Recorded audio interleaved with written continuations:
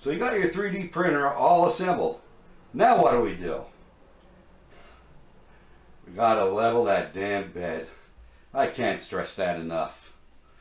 If you've never used a 3D printer before, then leveling the bed might seem like the hardest part to get right. In the beginning, it is.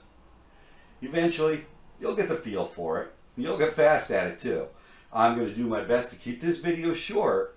The goal here is to get your machine up and running and pushing plastic.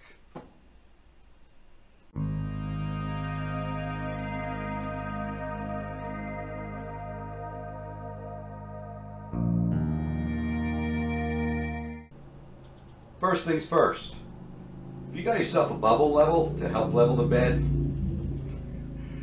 get rid of it. Don't tell anybody you were going to do it. Just get rid of it.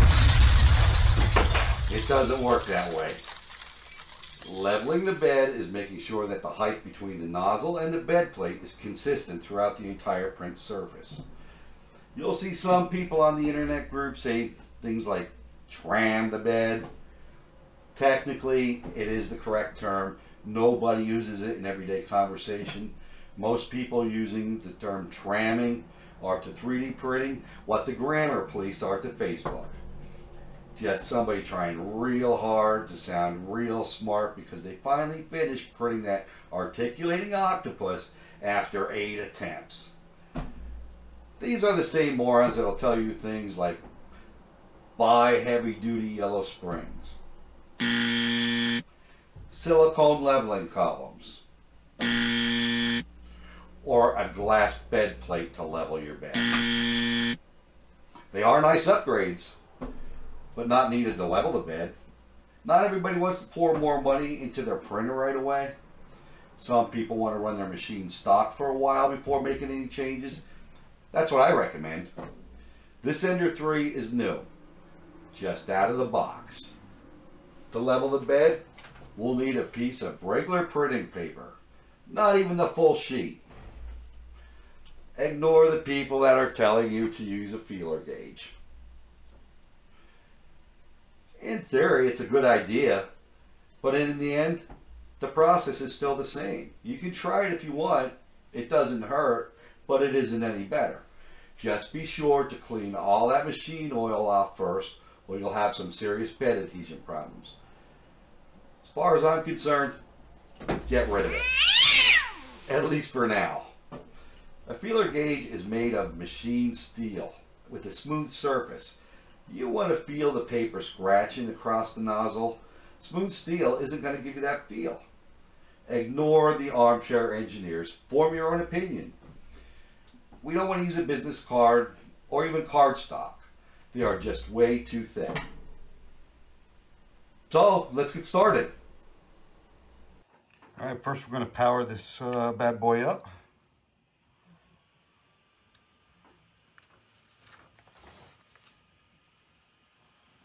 Now we're going to auto home, prepare.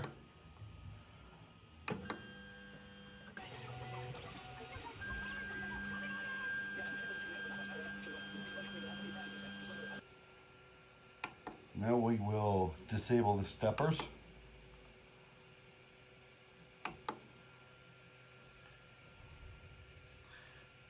This will allow us to move the print head.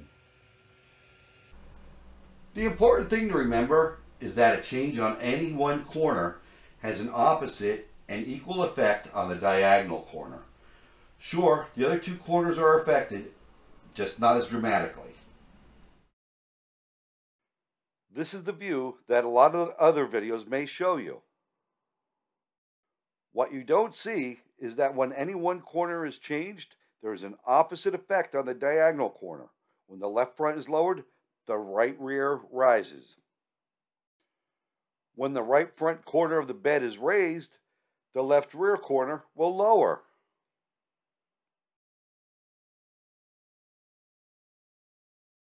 A good example is to let the air out of your right front tire of your car. The left rear bumper will rise. As you put air back into the tire, you're going to notice the left rear bumper will lower. For this reason, if you find yourself cranking on a knob and aren't feeling like you're getting anywhere, just move to the opposite diagonal corner and work that one. Then move back to the previous corner. I typically work in a counterclockwise direction, but I have no problem moving to another corner if I'm not making the progress I feel I should be.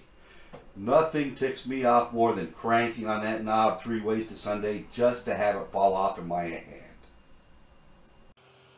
With our stepper motors disabled, we're going to pull the print bed forward. We're going to slide the nozzle over. I usually like to go right above the spring, right about there. And we'll start working our piece of paper in there. You just want to slide that right between the nozzle and the print bed. Ain't too bad actually right there. Feeling scratchy, it's too tight, so I'm going to choose that up. Loosen it a little bit.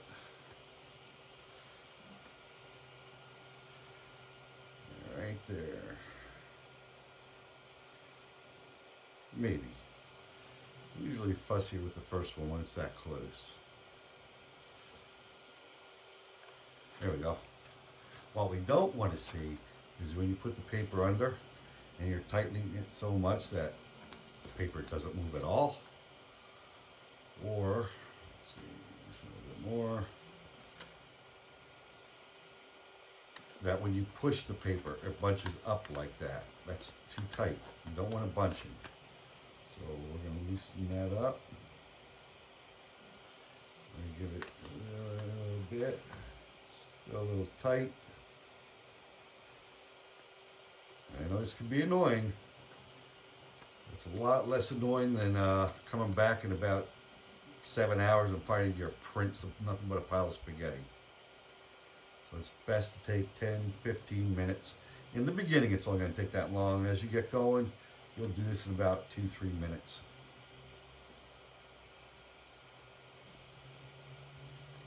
And there we go. And I'm not sure that you can see the tiny little gap between there. That gap we're going to make a little bit bigger as we go on.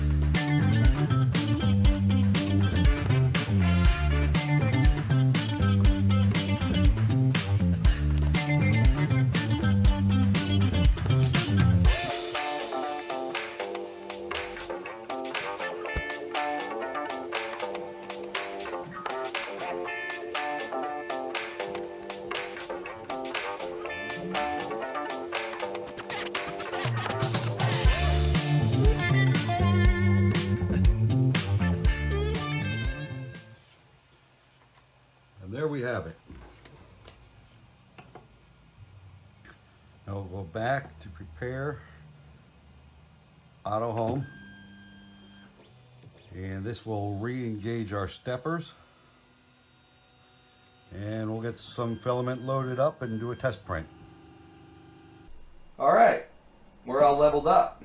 At least we think we are. See how we did. Let's get some filament on here and run a test print. I'm going to be using this GST 3D.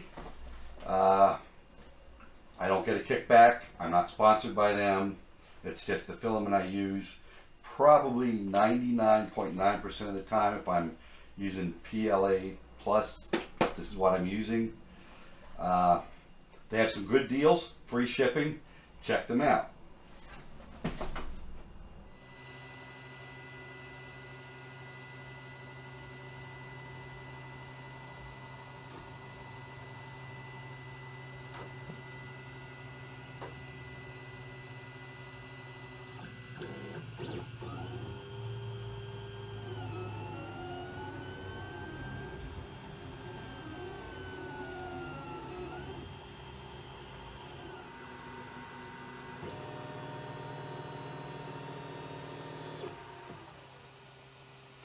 print didn't look too bad. A little bit too close here. Could be looks like it might be a little bit of warp in the bed, but not too bad overall.